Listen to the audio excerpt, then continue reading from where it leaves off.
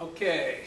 When solving more complicated trig equations, there's really no one method for doing it. You just have to be good at solving equations using algebra, and also you have to know some identities, okay? And the object is, the strategy is to take any trig equation we have and reduce it down to a very simple one where you have like the sine of x equals some number, or the cosine of x equals some number, and then we can solve it. So when I look at this thing, I say, well, obviously what I want to do is I want to solve for sine x. So I say sine of x equals 1/2. Okay? That's true. Now I'm down to a very simple equation. I went from a fairly complicated one to a very easy one. And you'll run into things like this in Calculus 1 and 2. You'll see some of these just like this. So you have to get some experience on that kind of thing. Now I say to myself, well, what angle, sine of what angle give me 1/2? Well, 30 degrees is opposite over hypotenuse. So obviously x could be 30 degrees. Or the sine is also positive. You know, all of them are positive in the first quadrant. Only the sine is positive here. Only the tangent is positive here. And only the cosine is positive here. And second quadrant, 30-degree angle with a 30-degree reference angle, which is 150 degrees, right? With a 30-degree reference angle, it's going to be 150 degrees. So these are the two values from 0 to 360, which will 2 times the sine of 30 degrees minus 1 will give me 0. Same with 150, it'll work. Now they can get a lot harder than this. In fact, we're going to go over and look at one where we need identities, fundamental identities, and we need a lot of algebra. Okay, and we need to be careful.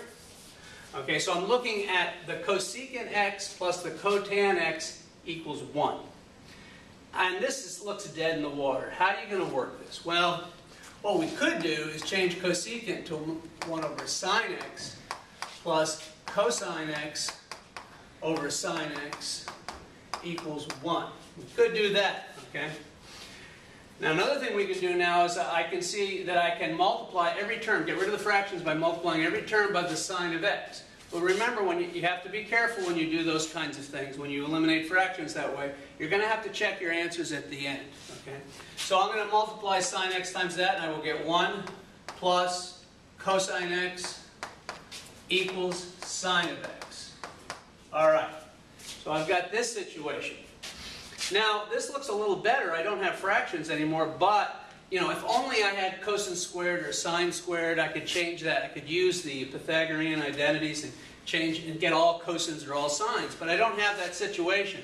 So one strategy when you don't have that is to square both sides, and then things will get better, we hope. All right? So I square this side. Of course, I'm squaring a binomial, so I get 1 plus 2 cosine x plus cosine squared x equals sine squared x. Okay, that looks pretty good. In other words, this looks like a quadratic kind of, but the only problem is you've got sine squared there. But we can turn this into cosine squared, right?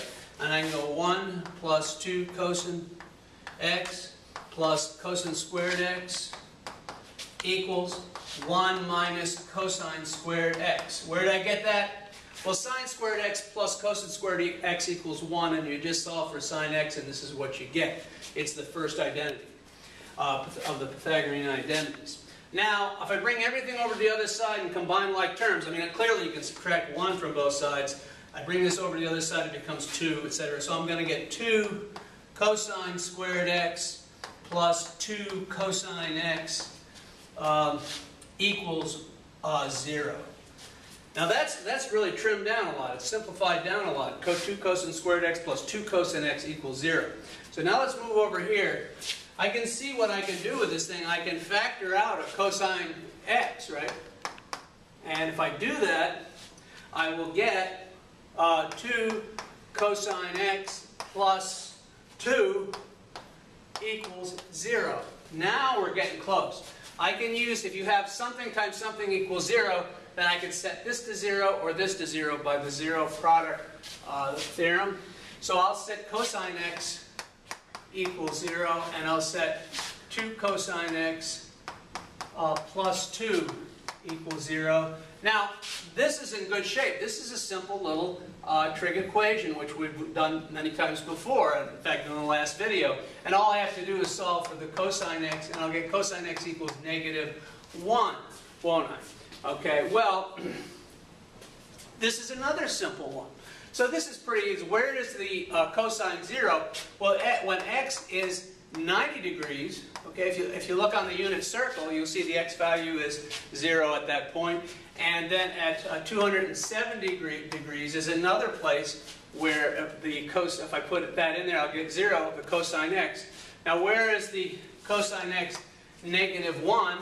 Well, it's where the x value is -1 on the unit circle, and that would be at 180 degrees. Okay. Now, we have what appears to be 3 answers, but we've done 2 things. We've multiplied through, we reduced the fractions, and we also squared both sides. We can get extraneous roots. You should check every root. You should put 180 into the original equation. What was the original equation? Cosecant x plus cotan x equals 1. You should put 180 in here and see what you get.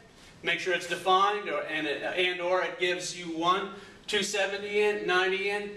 If you do that, you're going to find out that this doesn't work and this doesn't work. And the only angle such that the cosecant x plus the cotan x equals 1, the only angle will do that is 90 degrees.